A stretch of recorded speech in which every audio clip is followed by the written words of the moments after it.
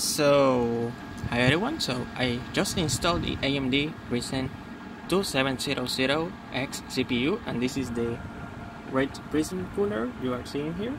It's beautiful, you can see it changes color, and I like it a lot because it changes color.